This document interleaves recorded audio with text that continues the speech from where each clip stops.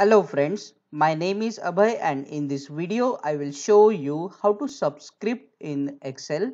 As an example, I will show you how to subscript this to in H2O and CO2.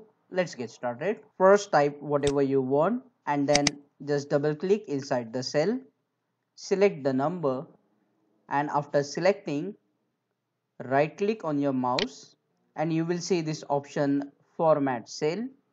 Inside this format cell, there is an option to subscript. Now under this fonts, here you will see the option subscript. When you tick this box, you will see the preview how the number will look. Once tick, click OK and the number will go to the subscript. Similarly for CO2 here, we will select the number 2, go to format cell, select subscript and click OK. And that's how you can subscript in Excel.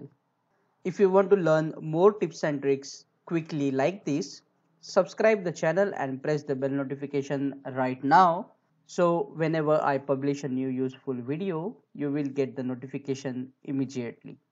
See you again in the next video.